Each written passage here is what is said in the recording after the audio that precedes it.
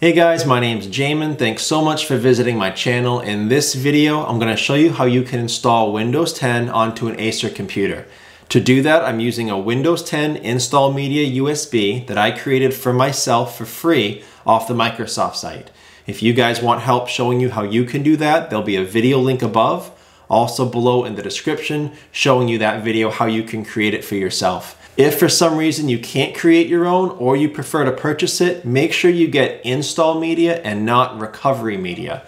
I'll have my Amazon store link below in the description as well. You can see some examples of the correct item to get. So to start the project, power down your computer, make sure that it's off, but make sure that it's plugged into your charger. If your computer loses power during this install process, it could definitely mess it up. You'll have to start all over again. And if you have any data on there that you're trying to save, you may lose it. And last thing, to get out one of the most common FAQs to this process, I'm using this install media USB because the computer does not have a functioning operating system currently on it. If your computer does have a functioning operating system prior to Windows 10, there's a much easier way to do this. You can usually go to the website, select update now, and it will update you without having to use the USB. If you need help with that, there'll be a video link below in the description, or you could leave me a message and let me know what's going on. But again, power down the computer, make sure it's off, and we'll start the install process. So I have my Windows install media USB plugged into my computer.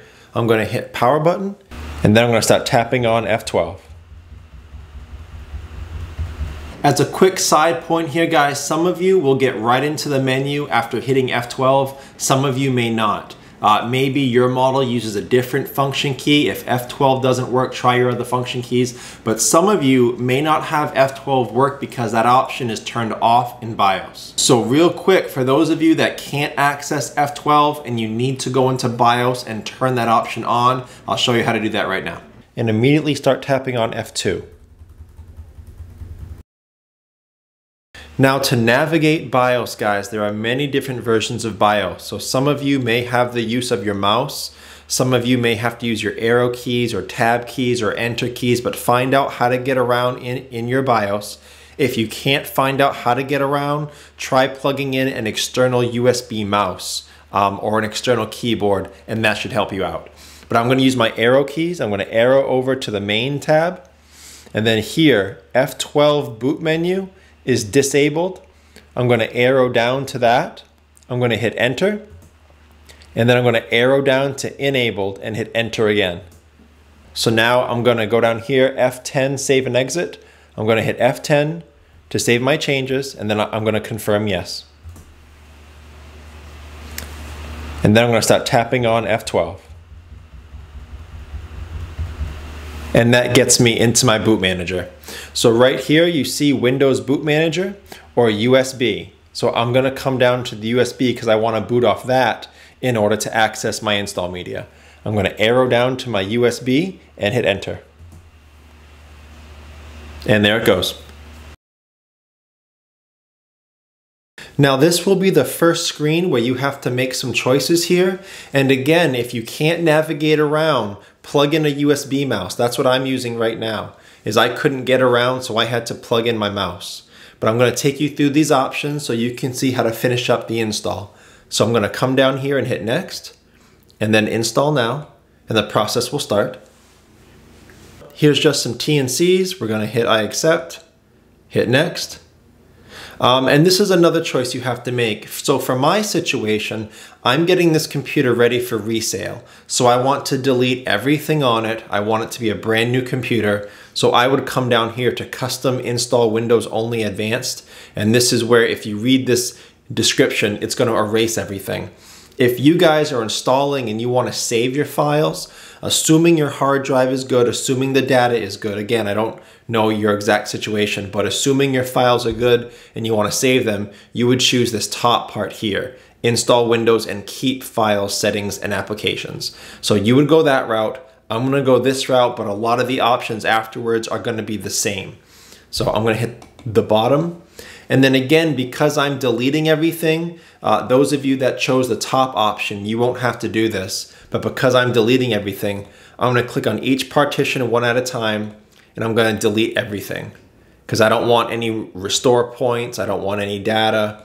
I want to delete everything. So I'm gonna go all through my partitions, delete everything until I'm left with unallocated space. So click on it and hit next, because that's where we're gonna install Windows. And then the actual install process will start.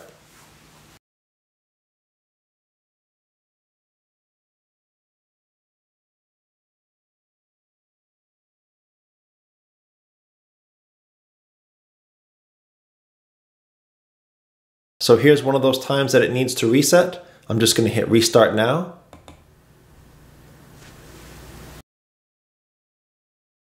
Hi there, I'm Cortana, and I'm here to help. A little sign in here, a touch of Wi-Fi there, and we'll have your PC ready for... So now the install process is almost done. You may hear that audio kick in depending on how new your computer is. I just muted it so it doesn't interfere with the tutorial. But that audio will walk you through the rest of the install process. So mine is set to United States. That's what I want. I'm going to hit yes. Keyboard layout US. Again, I'm going to hit yes. I'm going to skip adding a second keyboard layout. So I'm going to hit that. And then let's connect you to a network. It's up to you guys. You can connect to a Wi-Fi network here. But if you do, it's gonna make you enter in your Microsoft account information, or it'll make you create a Microsoft account. So I don't wanna do that. So I'm gonna choose I don't have internet, and I'm gonna keep going. But if you guys wanna sign into your Microsoft account, this is where you'll sign into your Wi-Fi and then continue. And then because I chose that, it's asking me to double check. I can either connect to internet now, or I can continue with limited setup, which I'm gonna do. Who's gonna use this PC? I'm just gonna name it Acer. Create a password. I'm gonna skip this part and hit next. Again, because I'm getting this computer ready for resale, but you guys would do any of these options that you want to. I'm gonna go through and turn all of these off. I don't like giving free data to people. I'm just gonna hit accept that. You guys can do what you want. Here, I'm gonna hit not now. Trying to get this computer cleaned up and as fast as possible for resale, so I'm using as many of those add-on options as possible.